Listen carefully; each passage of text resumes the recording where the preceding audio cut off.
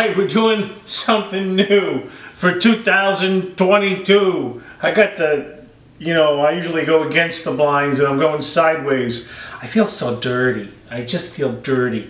This is, look at the plant now. You can see the plant better too. This is fake, by the way, and I don't water it. I'm trying to find good fake water. If you know, in the comments where I could get that. Reminds me of the, I don't know, I'm old as the hills, but that laughing with, very interesting guy a little bit. Maybe I'll find a clip of that and I'll throw it in.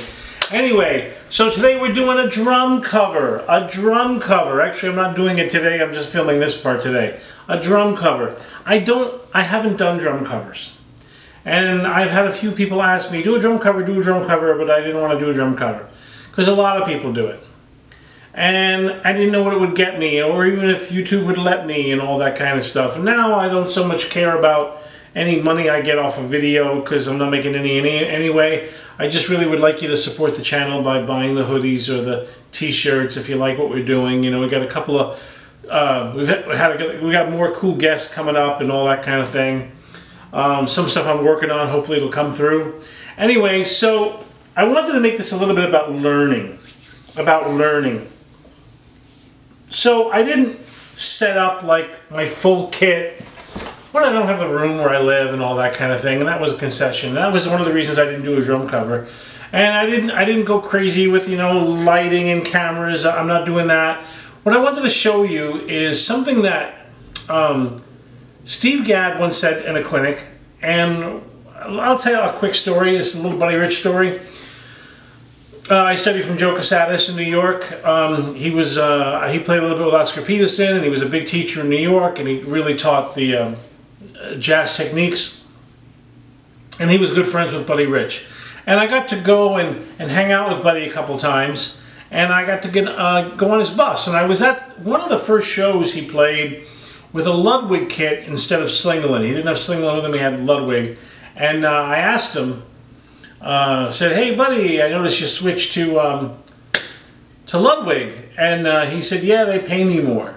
And then he said this to me. We were sitting on the bus, and he wanted me to show him his roll because Joe told me I had a good roll, and he liked it. He complimented me on my double strokes and all that kind of stuff. And I played much more traditional grip back then than I do now. But he said, "Know this: it's never the equipment; it's always the player." I'm going to say it again. It's never the equipment, it's always the player. And that is a very true thing. Gadd said something similar.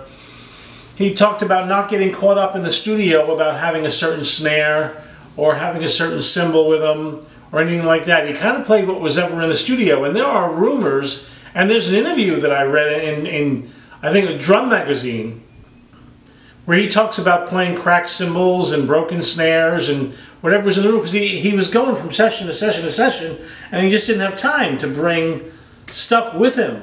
So whatever was there, and it would make him rethink sometimes what he should do on the tune because of the stuff he had available to play.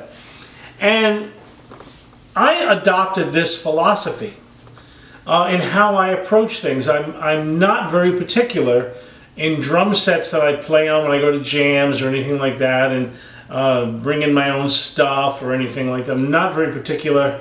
I try to play what's in front of me, and I try to make it good. And this has been, to my credit, I can play to some extent right-handed. I'm a lefty. I don't play as well lefty, but I can play to some extent right-handed. So a lot of times I go to jams, I'll just sit down on a righty kit and play the jam because I don't want to change the stuff. And I want to get used to playing that way. And this is what I did here. I took my practice kit, one cracked pasty ride. It's not even a ride, it's a crash, but it's cracked, so it sounds a little more like a ride. And my little yellow jazz kit. And I don't even really like the way the bass drum pedal and the bass drum head interact because that little lip on the little 18-inch bass drum. I'm not even a big fan of that. I feel like it hinders the bass drum a little bit. But I wanted to play, I'm going to play a Dancing in the Volcanoes. It's a Genesis tune Phil Collins played on. It's a tough tune.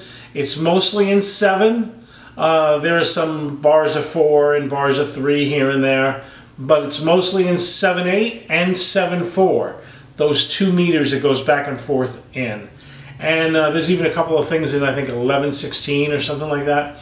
But, and I did play in a Genesis tribute band, so I do have a little bit of experience with this tune. I did have to refresh my memory and go over it again, but I didn't go over it a ton. And Phil Collins, when you listen to him, he does a lot of playing around on this tune. So I am not going to play an exact match cover. And I don't want you to think I'm going to do that. I don't want you to denigrate me for that. I'm not going to. I'm going to play the essence of what Phil did. I'm going to play the grooves that Phil did. I'm going to play the very important fills that Phil did. That's funny. That's F-I-L-L and P-H-I-L in the same sentence. Look what I did there.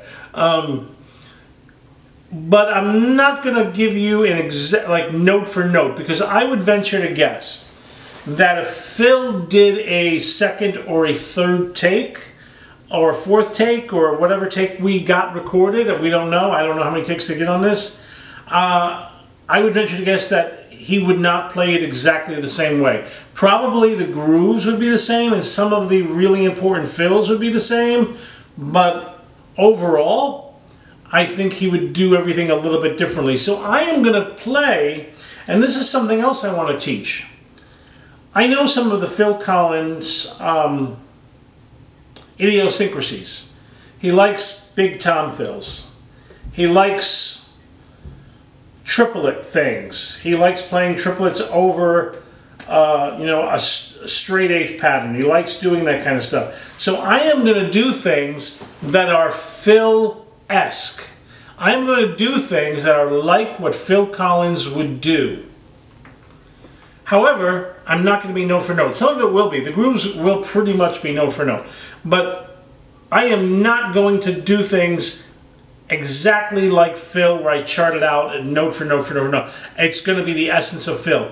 So I hope you enjoy it. It's a really fun song. You know, if you want me to do more of this, I will. If you don't, put in the comments. Say, you know, we'd rather hear you do note for note. And maybe I'll try to do note for note. I don't know. Note for note takes a long time. And like I said, Phil doesn't do it note for note. When he does it live, he's not playing every single fill that Phil did. I like doing that. I don't know why. In the live shows, right? He wasn't doing that. He was giving the essence, the very important things of the tune, but nobody ever left a Genesis show thinking, oh, I wish Phil had done that one fill he did on the record. Nobody ever left that, because I'm sure if it was a very important thing that he did, he would have covered it in the live show. So that's what I'm going to do. I hope you enjoy it. So I'm going to do that 80-20 drummer thing again, and we're going to go right to my practice room, and we're going to try it. Here we go. Okay, folks, first drum cover. Hope we do it justice. Old Genesis tune, as we said before. Dance on the Volcano, or in the Volcano. Here we go.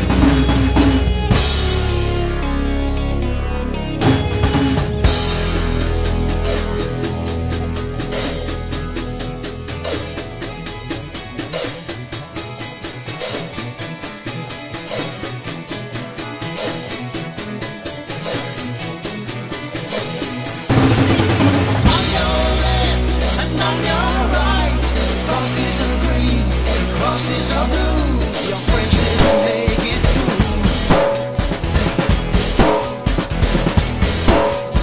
Out of the light and out of the dark, to the fire, into the light. Well, that's the way the heroes go.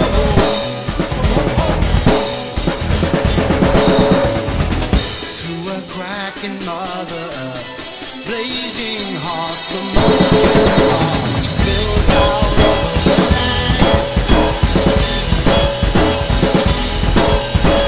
Love is the lover who licks your boots away. You don't want to fall as well, but better start the dance. Do you want to dance with me?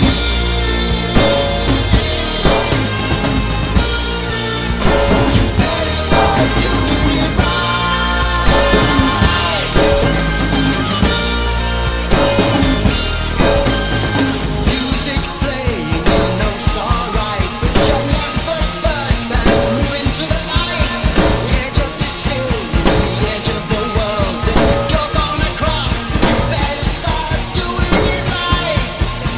Better start doing it right. You better start doing it right.